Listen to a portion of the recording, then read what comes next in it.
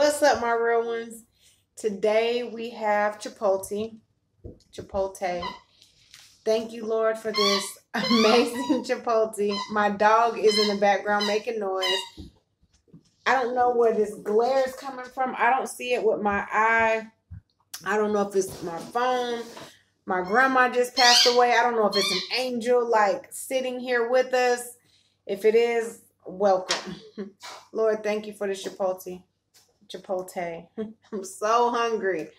I've been running around all day trying to prepare for a funeral. Let me taste my guacamole. Something in my belly. I am hungry. Okay. I don't like when it has stringies in it. Like these strings, I don't like that. But anyway, it's a beautiful day. He knows when I'm on a video, so he makes a lot of noise.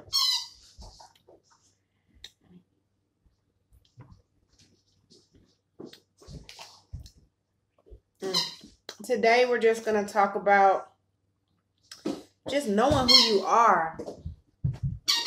He is really like trying it today. So, on my Chipotle, I have a vegetable bowl with black beans, with brown rice, with corn, pico de gallo, lettuce, guacamole and sauce on the side. I think that's it. Like the corn, all the vegetables. Oh, I didn't get the grilled vegetables. They didn't have any. I just realized they didn't have the vegetables with it was like, you know, like the peppers and onions thing. Because I always ask for like all vegetables. And they have cheese as well.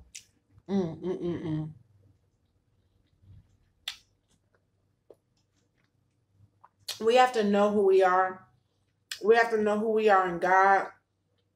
We just have to know, have a knowing.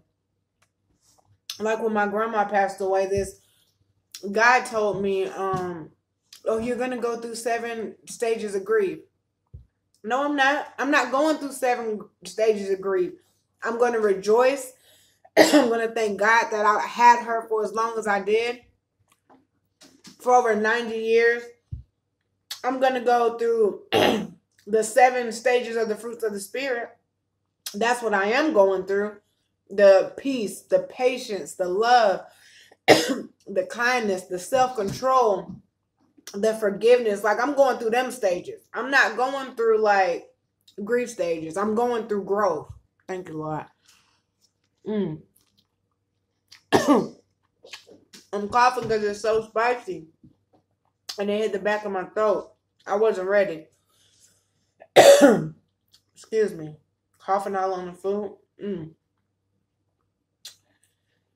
And then recently, I had someone try to prophet lie to me 2 times, 2 separate times. And it's just too much sometimes. Like,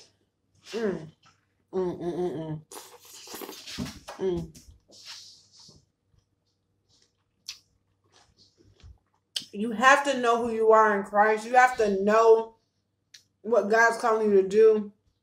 You have to read the word for yourself. Because this person doesn't really know me. They know of me. And like Bishop Bronner always says that a lie believed becomes the truth.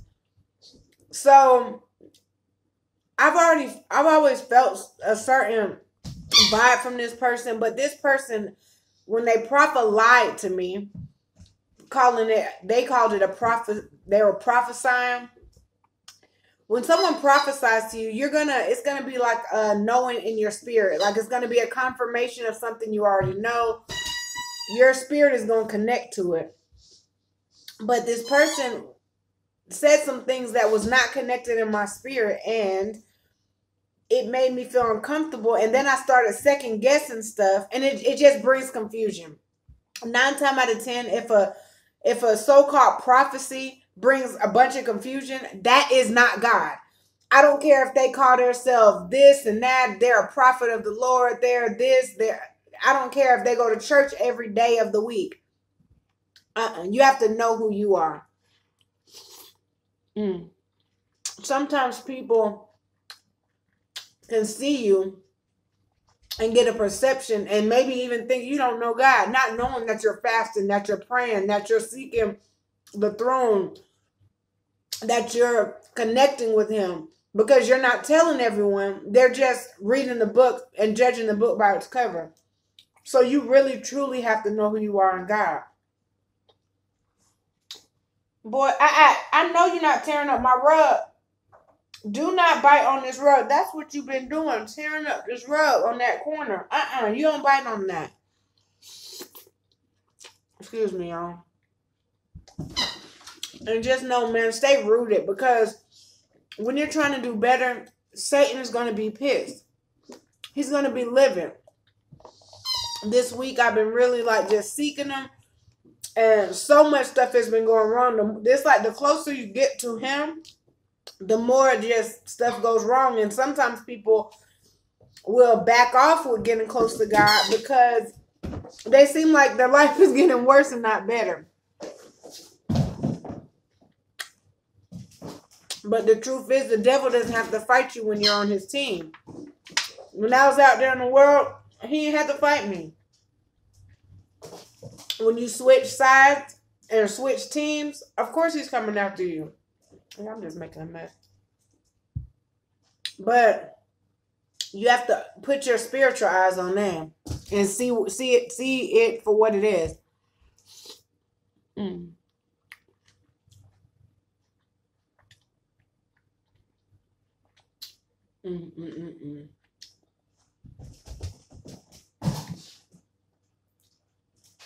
Get your hamburgers, eat.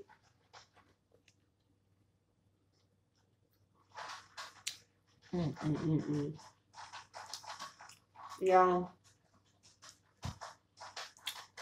this rice isn't cooked really good, but who cares? I'm so hungry. I'll eat it.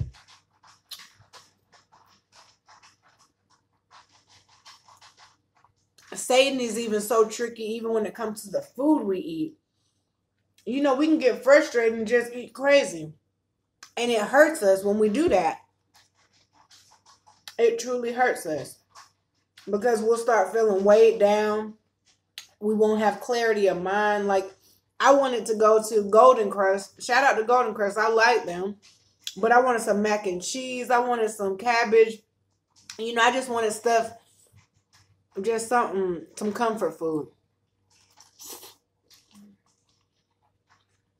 But Chipotle brings life. It's like down to the simplest decisions that you make affect everything. What you eat, what you think. Like, we have to be aware, man. And we need to be aware of Satan's tactics. Whether he's using food, whether he's using a person, whether he's using a circumstance. Like, I was having a pretty good day. I was coming home on break. I was walking up the steps and I busted my phone. The phone that I'm using now, I busted it. So the screen's all cracked up. It looked like a hot mess. And I had to not let that ruin my day, ruin my minute, ruin my hour, ruin nothing. You know, I had to just swallow that junk. And look at it as a positive. Like, when stuff breaks down, you have to get something new. Maybe it's time for me to get a new phone. I don't feel like spending the extra money for one, just off the fly. But sometimes we won't do something until something happens. I wasn't planning on getting a new phone, but hey, maybe God wants me to upgrade. Hey, because all things work together for the good of those that love God. So hopefully a blessing comes out of it. But we really have to know who we are, man. I'm watching my dog because he's been acting crazy. I have so much running around and still do today. And I ain't gonna lie, I've been running around this morning. I'm already exhausted. I just want to lay down.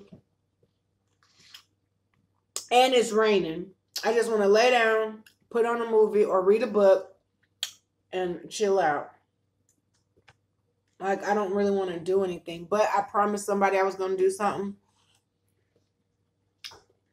So I'm trying to be a woman of my word, because our word is all we have. But today I feel like I promised myself. I wonder, is brown rice supposed to be kind of hard? Maybe. I normally get the cilantro lime. I know brown rice has to cook longer than normal rice. Anybody that can eat a whole Chipotle bowl like in one sitting, baby, shout out to you. Because I'm already full and I ain't even really like attacked it. But Chipotle brings life. I'm kind of tired just because when you haven't eaten in a while and then you eat, it kind of makes you tired.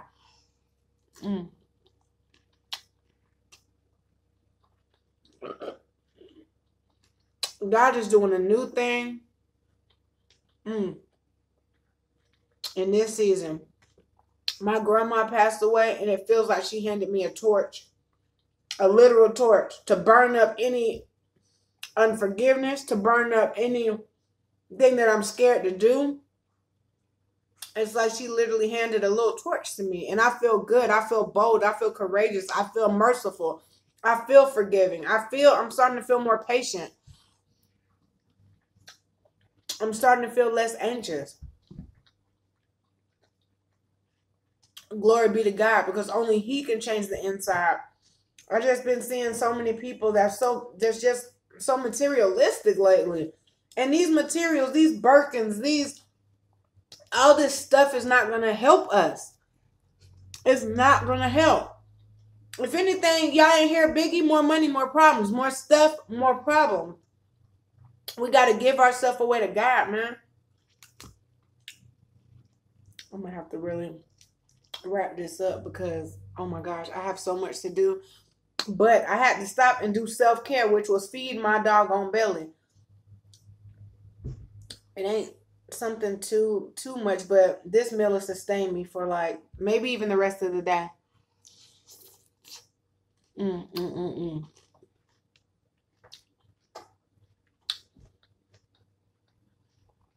Hopefully.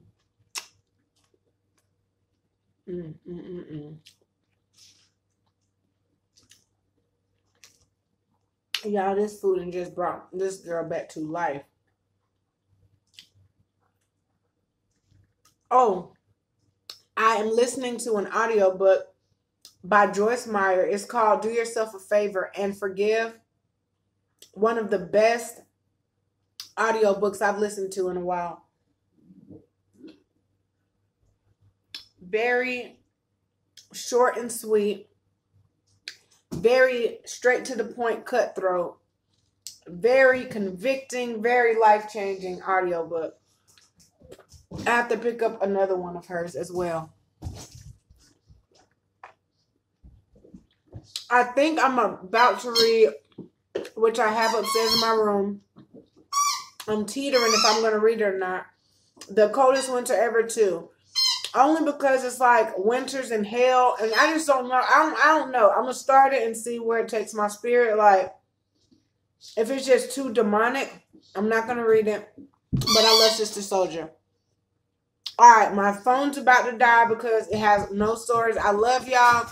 Know yourself, love yourself, be yourself. Man, have a blessed day, y'all. Love y'all.